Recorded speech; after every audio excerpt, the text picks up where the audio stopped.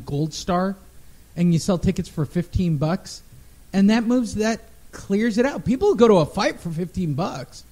Charlo 30-15 annihilated Eric Lubin. I watched the knockout, the 1-round knockout.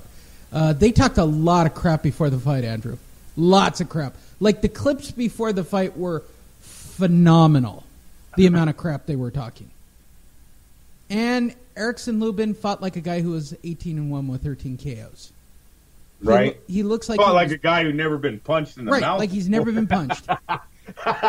Hey, I'm telling you, the house I was in, they were looking for the punch. I seen it, Lee, but a lot of some of the viewers I was watching it with, they didn't understand that 6-inch shot. You know what I mean? Did you have family over? Were you watching this as a group? Yes, I did. And what was their feed? Like, what's the common? Well, let me tell you, they were all interested, right? They're all interested in Charlo. He's got it, Lee. Marketing wise, the kid looks good.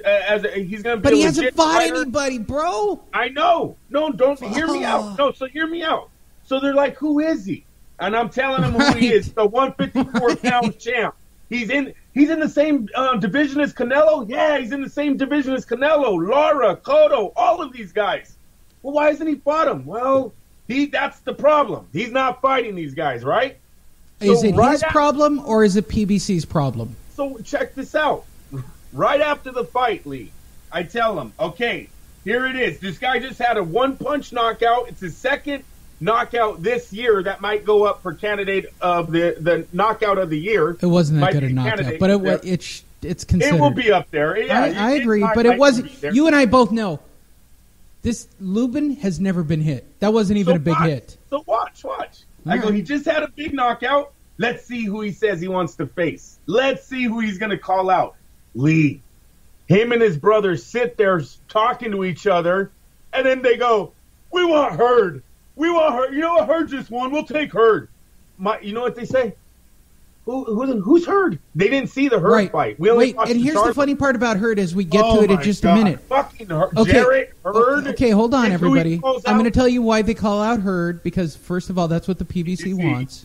Yep, but secondly, he's a lighter middleweight as compared to a bigger middleweight. No, he's bigger. He's bigger. He cuts. He is bigger than Charlo. I'm telling you, Jarrett Hurd's a big boy.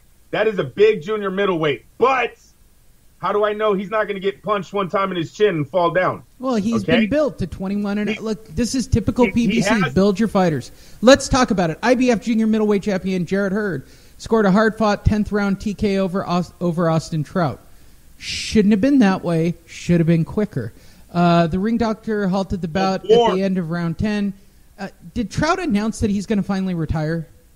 I believe that it was going into the fight. It was one of those win or die kind of situations. I mean, you know? I'm kind of into Austin Trout just because he's kicked around for a while. He's fought a lot of people. Yeah, here's the thing. For those of you who don't understand, it's not that my boxing knowledge has been over the last 10 years. We've just recorded the show over the last 10 years. I've been doing this since the 90s. But since I've been doing Fight Net Radio in 2006, Andrew and I have been talking about Austin Trout kicking around. Like, it's time to go, bro. Like, the shelf life of a real boxer is around 10 to 15 years. It's a short career when they're at the top. And Austin Trout... Lee, this guy, Jarrett Hurd, is 6'1" with a 76.5-inch reach. That's a 3-inch reach advantage. It might be 3.5 on Charlo. He is a big junior middleweight. The only problem is really the only person on his resume right now is Austin Trout. And while that sounds good as a name, you got to put in there that Austin Trout was on the downside of his career. Has faced. He was on the downside of his career a year ago. And that's what I'm saying about you. You can't put too much into this win for Hurd. Yeah, it was a good stepping stone. I don't know if I'm trying to be the best in the division, right? I'm not calling out Jarrett Hurd. I'm calling out Ezrealandi Lara. I'm calling out Miguel Cotto. I'm calling out Saul Alvarez. What are we doing here? I'm the best in the division. Who do you want to fight next? Jarrett Hurd. What? Fuck out of here. I'm so over these guys. Look at Lee. Dude, I was over when they were Mayweather people. When they were just Mayweather's guys, I was over prospects when they were just his prospects. We were talking about this 2 years ago. They were on some wacky Mayweather card in Vegas, and I went out to go cover it. I'm like, I don't even get this. I don't get what I'm looking at. I liked the whole Lions only. I thought I still think they're. I always refer to both of them on when I talk about one of them. They're still. Jermell is still a good fighter. Lee, he has great knockout. Obviously this kid has power, right? The right hand's for reals. I told you guys last time. I'm gonna tell you again. He reminds me of Terry Norris. I think we have the rebirth of Terry Norris in this division. Now, will he have Terry Norris? Oh, his power is real. Lee, don't tell me that. I just told you, this guy's knocking out people with one punch in the first round. Come on. Just. It's legit. I'm telling you right now, Cotto probably couldn't stand up to his right hand. So Charlo is, in your opinion, a modern-day terrible Terry Norris. Yeah. Well, let's go a step further. I mean, he's obviously Marvin Hagler and but wait a minute, Hearns all rolled Marvin into Hagler one. is not Terry Norris. I think that's an embarrassment to Marvin Hagler. You're telling me Terry Norris is in Hagler's? No, I'm not. I'm just throwing names out. I hate Charlo. I hate Charlo. I don't hate Terry Norris. Terry Norris didn't become a joke until Don King turned him into a joke. Until Simon Brown touched his chin. Yeah, but that was way later. Like, he stayed at the dance. He stayed at the dance for a long time. No, but didn't he turn into a bully? No, you're right, but didn't he turn into a bully? After everyone knew that chin could be touched, it was almost like if you manned up to Terry Norris, he sort of crumbled. But up until that point, I mean, he was... You know what I mean? It kind of lessens Terry Norris. There was a lot to Terry Norris before that happened. He destroyed what? Leonard? Yeah. Who else did he knock out? That's a pretty big resume item. Yeah, who else did he knock out early in his career? He has one other big knockout in his career. After Leonard Lee. How does he win it? Is it Nunn? No, I don't. Nunn got beat by James Toney, I believe. Okay, hold on. We'll do it because you want to know. Wayne Norris. Terrible Terry. Oh, destroyed Meldrick Taylor. He's the one who... And look, Taylor was in the hospital with Chavez, right? Yep. Gets out of the hospital, wins the welterweight title, becomes number one in the welterweights, people, and then they say, why don't you fight Terry Norris? And shit, got put in the hospital, I think, again.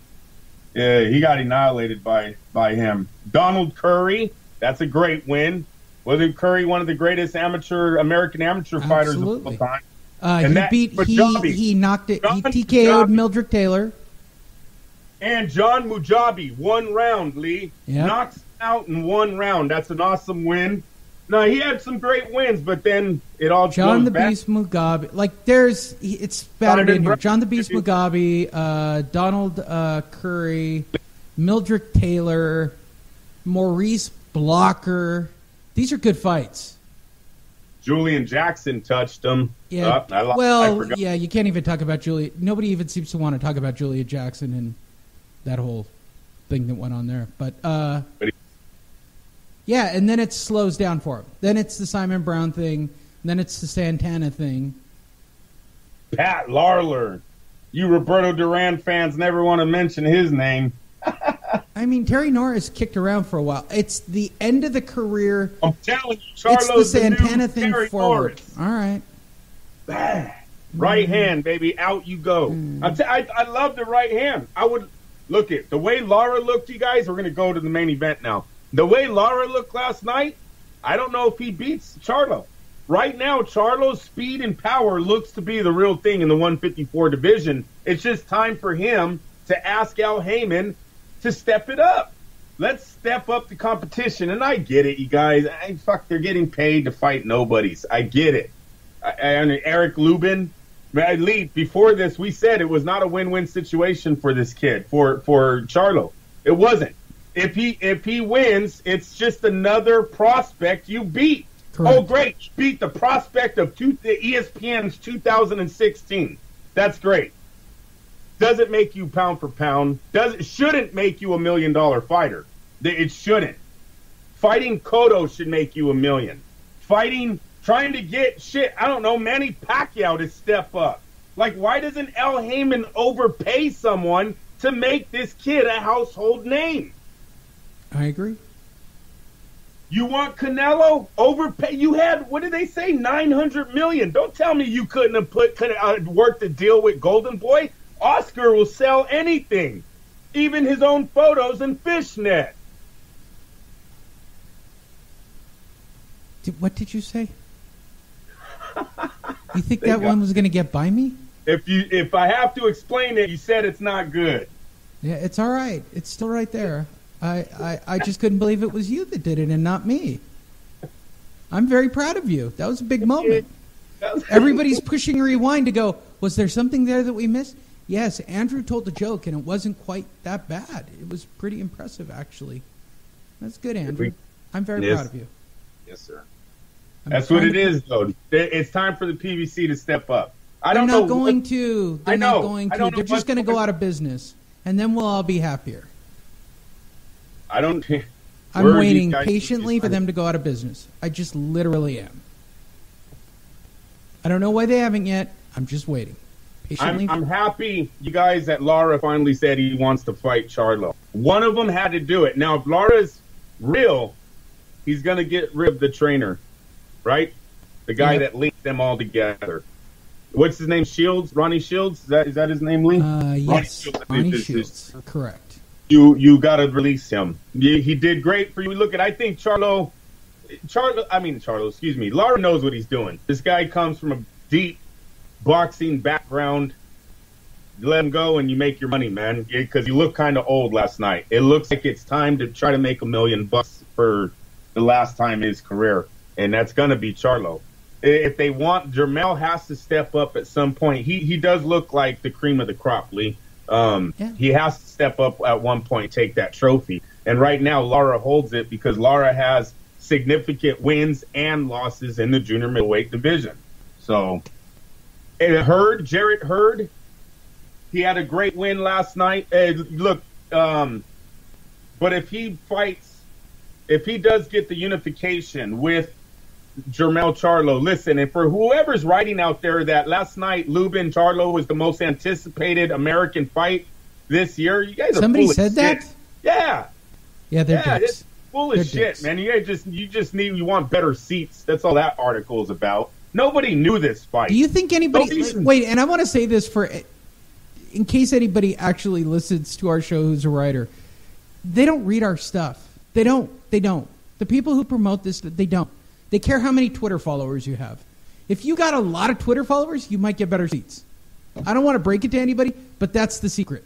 Well, they might be shoving it in some PR guy's face, you know what I mean, to try to get a better... You never know. I could see it happening, but either way, this I think it's hilarious. Yeah, most anticipated matchup of the year. Stop it. Stop. No one even knew these guys. And Charlo being one of them. Nobody knows him.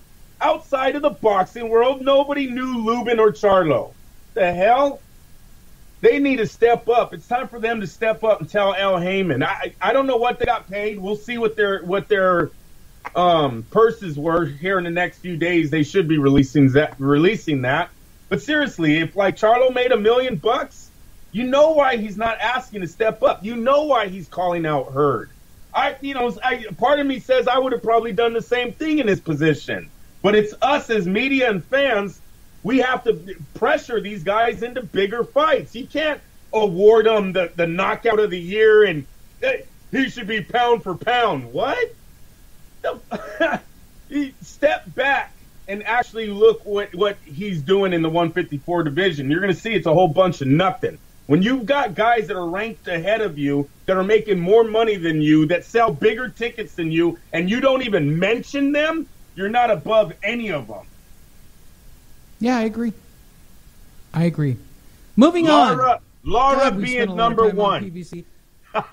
You know what? These were the greatest PBC fights ever. What's the title of today's show? These are the greatest PBC fights we've ever seen. Please give me better seats. Here's a better idea.